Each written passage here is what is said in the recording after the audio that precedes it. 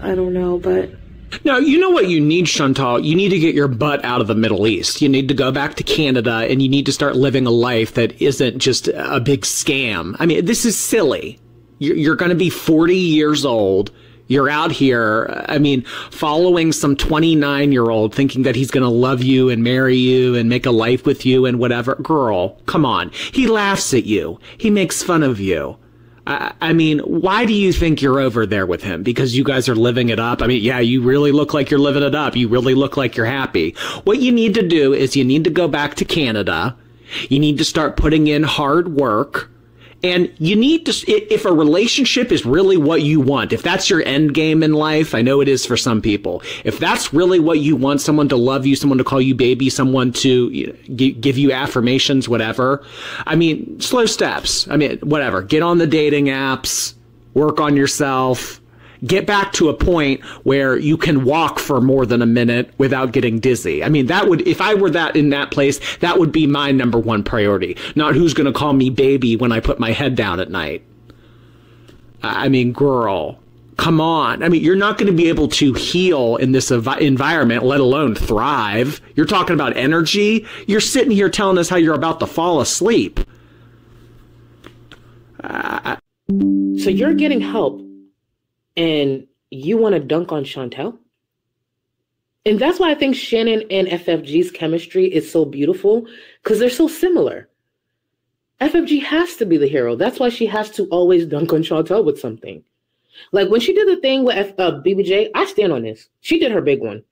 She did her big one with that one, especially with the way Chantel was running her mouth, talking about FFG's dogs and all. When I saw her pull that off, I said, leave it to Chantel to have me applaud FFG. I was pissed. I was like, oh, this was so good. She trolled the fuck out of you. Oh my God. So, just so we're clear, and you heard it here first. What happened with BBJ? Rescuing BBJ? The BBJ rescue to FFG will be with the 89 LBs are to Amber. You will always hear about it for years to come. Always. That's never going to die. She did her big one. She had to make it public. And for those saying, oh, it was for the money, I think you guys forget, I've said this before, multiple things can be right at once. She did her big one and definitely helped BBJ, because at this point, I think almost anybody's better than Chantel. But yes, of course it was for the money. If it wasn't for the money, she wouldn't have made it public. Of course it was for the money. Are you kidding? The bitch held a whole... She shopped for BBJ's collar on stream. She shopped for a cat to get a Gucci collar for a cat. Of course it was for money. But I'm not going to take away the fact that, like, at least she got BBJ. But yes, it was for money. Yes, it was for content. Are you crazy? That is her 89 LBs, bitch. She is never letting that go. That will always be content in some way. Isms. So, French Fried Girls should be worried because Chantal was threatening to sue again. Shadowed that she might have returned to Canada to handle some other business, and she would handle that while she was there. I would be terrified if I was French Fried Girl. So terrified. This is the woman who couldn't even make a vet appointment, and she's going to coordinate a multi-person lawsuit because she felt duped about her cat being given to somebody else. By her to somebody else. But she couldn't tell you who because the selfish bitch wouldn't even walk down the stairs to go say bye. She handed it to Pete's. Again, many reasons we can't follow through with our commitments. So, and Chantal doesn't have much tolerance for distress or discomfort. If something isn't exactly the way she wants to eat it, she's not going to eat it. If it's not the right temperature, she's not going to eat it. So you would think someone as large as her would be much more picky. But, or would be much less picky. But actually, some of the more morbidly obese people I know are rather picky about their food. And, like other folks who deal with addiction, can get pretty nasty if they don't get what they want. How many people think that they've probably fought about food a couple times already? I'm sure he was fine with her coming over, but she farted out a bunch of promises initially that she was gonna, oh, I'm gonna go to the gym and lose weight, and it'll be great, and I'll be going to the beach, and we'll be travel beezing. If you're too fat for a plane, you gotta do something. because now you can't even get out of there in a hurry if you need to. There's no shame in buying 2 plane seats if you need them, but if you don't like that you need them, or that you're cutting it close to needing them, whose job is it to change the shape of Chantal's body? Yours? Mine? A pill? Some Ozempic? No, it comes down to Chantal and what she chooses to do. At this point, she's had more resources and opportunities and access to treatment over the years that most people don't give a shit how she feels, or that she probably can't handle all of her ADLs maybe on her own, because she was always such a nasty, self-centered person that her discomfort brings people pleasure. We've heard of Schadenfreude. You know, it's the same sort of thing.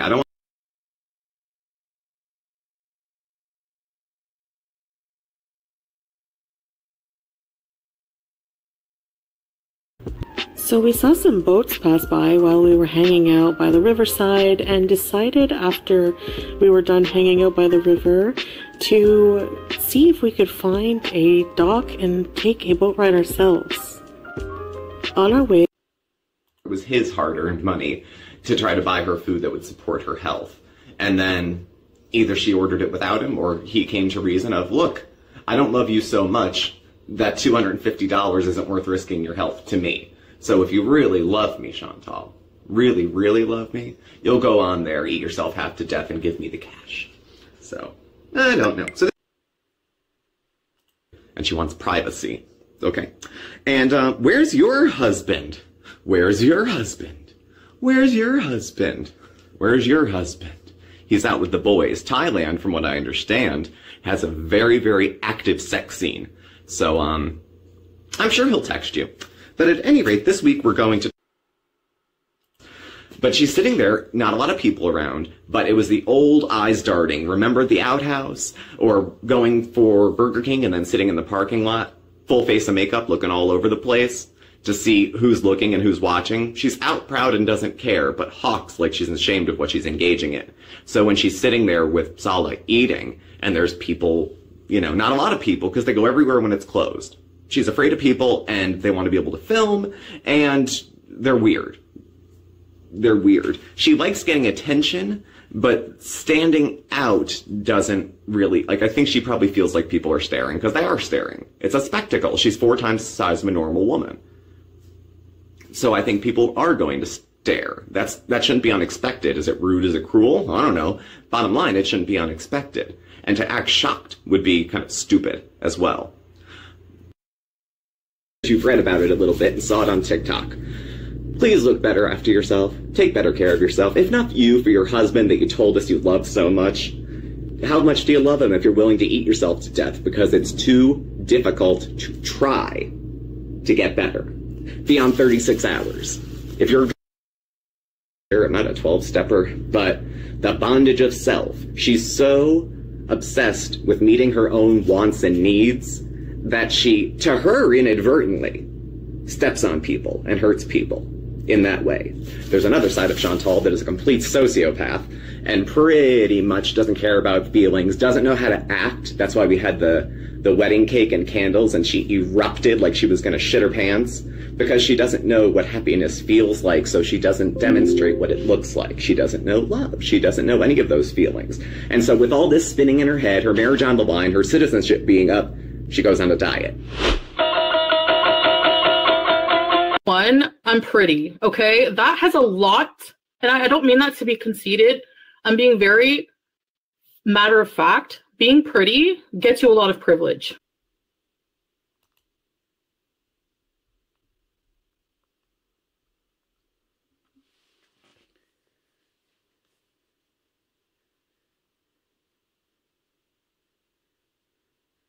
I'm just saying, you can get away with a lot if you're pretty. Number one, I'm pretty. Okay, guys, so this is the trailer for Femme. It's been released in Europe, but it's out. It's a thriller, and I've seen it. It's a fantastic film. It is out in Spain, and it is out in the US on March the 22nd. So here is the trailer.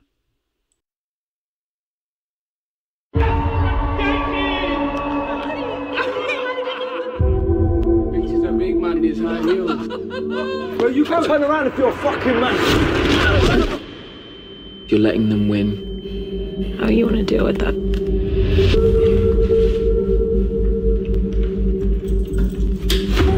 I think you're a nice looking lad.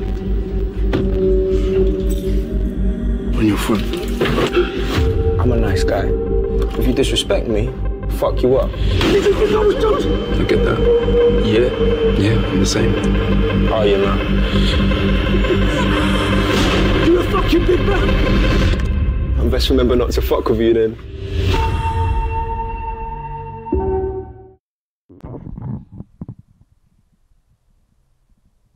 Hi guys, and welcome to Tailored Talk.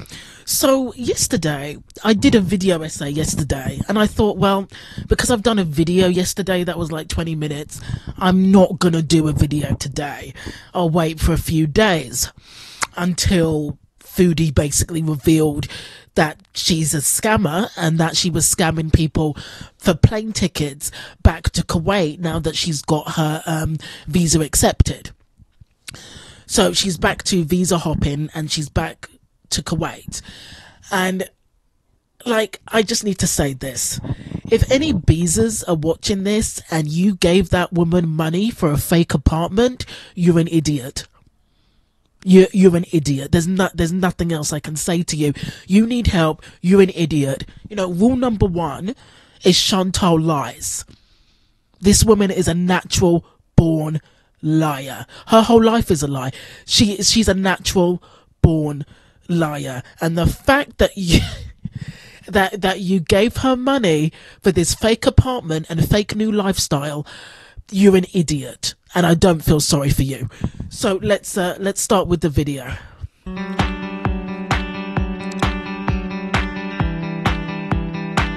I'm going back to Kuwait. That's such a huge shock.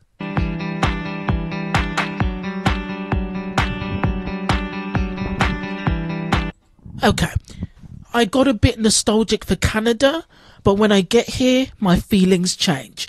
When you get here, you worry that Salah is talking to another Kybella. That's what this is. Moving here feels like a step back. There will be no going back to how things were.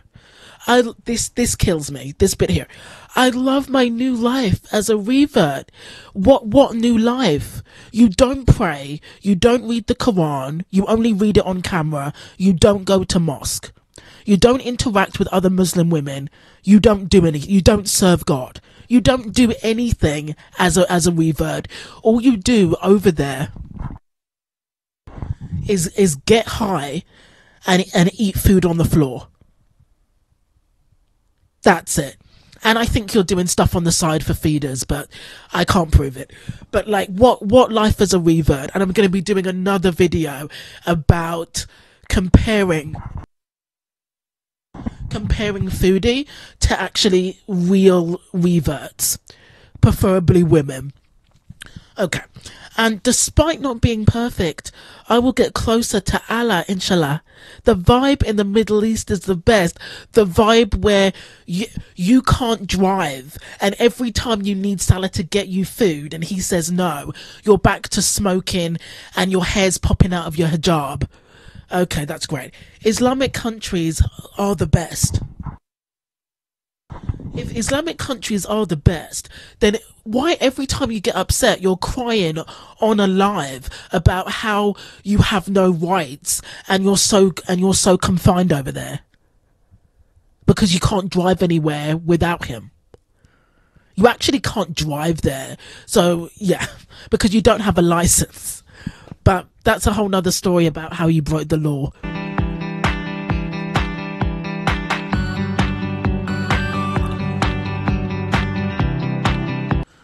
Supporters have threatened to unsub if I choose a direction in life they don't like.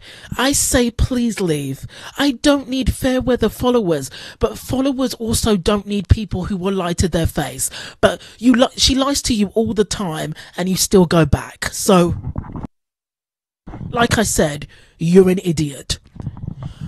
boundaries, people. If any of you who sent me money for my new place here want it back, let me know and I'll return it to you. No problem. We all know that's probably been spent on nashies and weed. Like, you're not getting that money back. Again, guys, any beezers that are watching this, you're an idiot. You know that money's gone down the drain.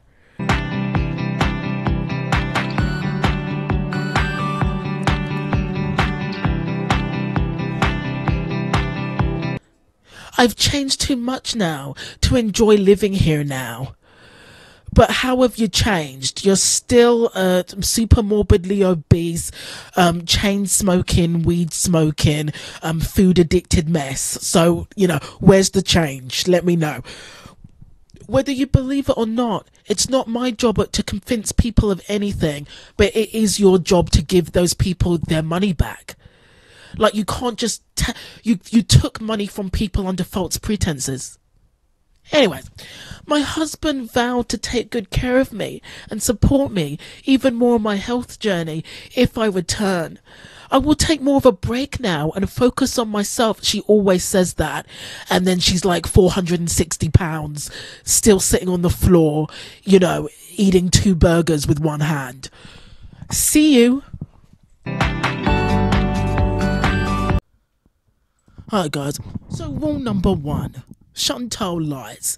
This is the same woman that told everyone she was alone on New Year's Eve when Pete creeped into the hotel room. This is the same woman that fakes diets and fails within 2 hours. This is the same woman that will turn around after everything and tell you that she's a fantastic pet owner.